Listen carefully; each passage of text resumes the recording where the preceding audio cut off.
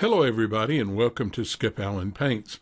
An interesting question came up in my class, Discover the Differences in Painter X3, which is being held at the Digital Art Academy.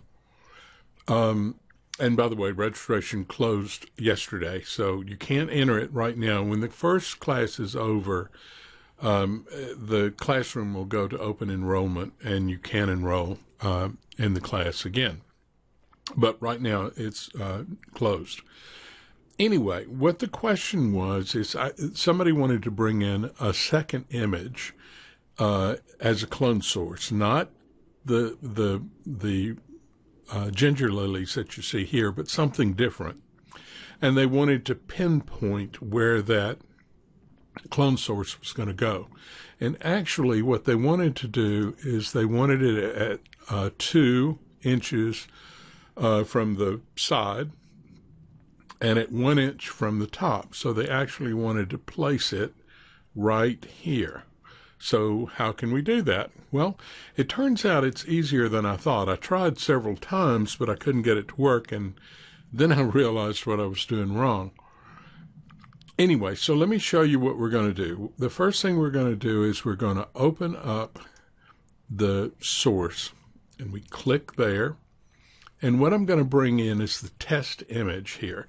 This is a document that's 500 by 500 pixels per inch by 100 ppi. And notice that our main image is 1189 by 890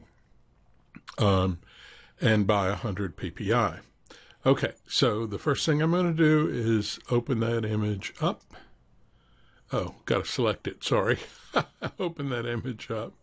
Now, if I turn on my tracing paper, you will see the rectangle right there in the center. And that's what Painter does. It kind of puts it, centers the whole kit and caboodle. Okay, so now what I want to do is I want to move this around and make all this fit. And I can do that by opening up the Show Source Image, because when I open the Show Source Image, then I can manipulate this and save it as a new clone source. Okay, so the first thing that I want to do is I want to change the size of this so that it will fit in my regular document. And actually, before I do that, I'm going to take my magic wand and I'm going to click out here on the white area. Now, when I click, that's telling Painter that I'm about to make some changes to this source image. And that, with that, you will get a box that says you can edit the source image, and when you return to the document window, you will be prompted to create new, update, or discard the changes you made to the source image.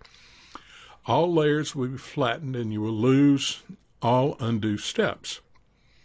And if you want to preserve the layout, go up to File, and I can't do that now. File, Export Source Image, and export it to wherever you need it before returning to the original document. Okay? So I'm going to say, okay, yeah, I know that.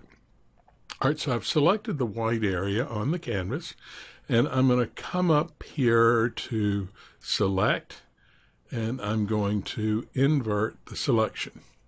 Now I can go select float, and that floats the red square up above the canvas layer, and I can move that around.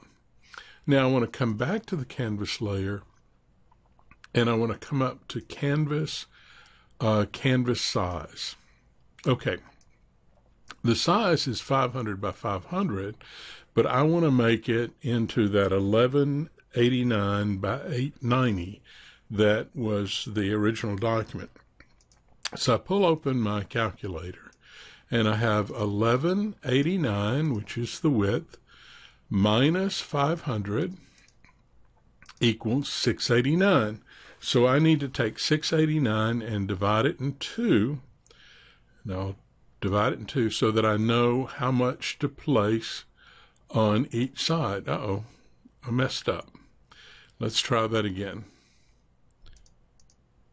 1189 minus 500 equals 689 divided by 2 equals 344.5. So that means I put 344 on one side and 345 on the other. Okay, it's not exactly perfect, but it's close enough.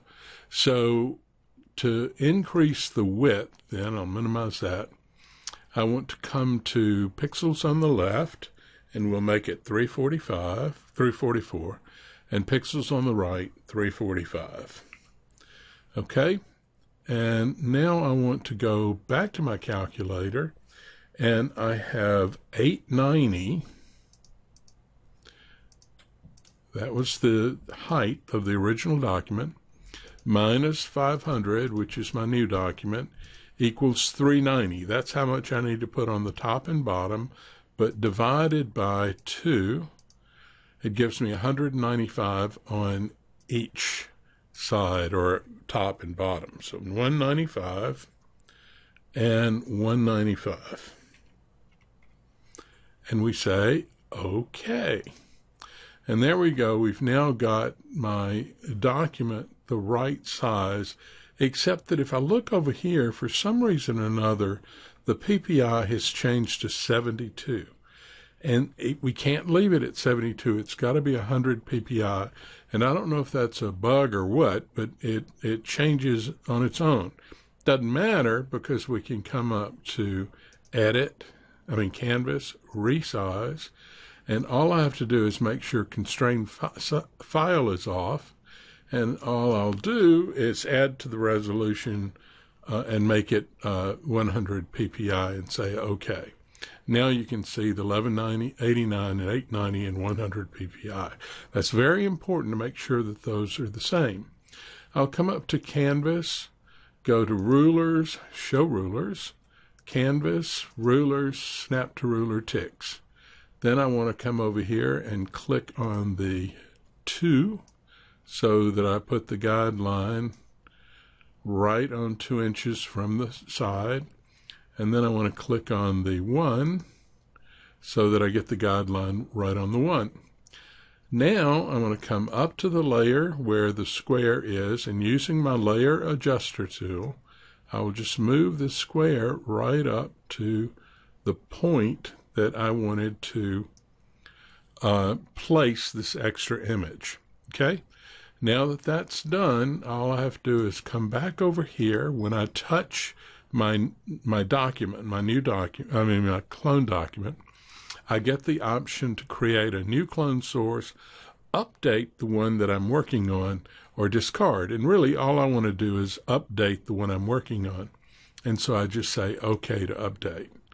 And there now, when you see the tracing paper on, looking at my original, I have placed that little square exactly where I wanted it inside of this frame. And now I could begin cloning that square. Obviously, it wouldn't be a square if I were trying to do it in this brush. I just used a square to make it easy to see what we were doing. But you can add as many other images to this image you want and actually place them in exact spots that you would like to have them in. Okay, that's it. I hope that helps, and this will give you something else to do with that clone source image.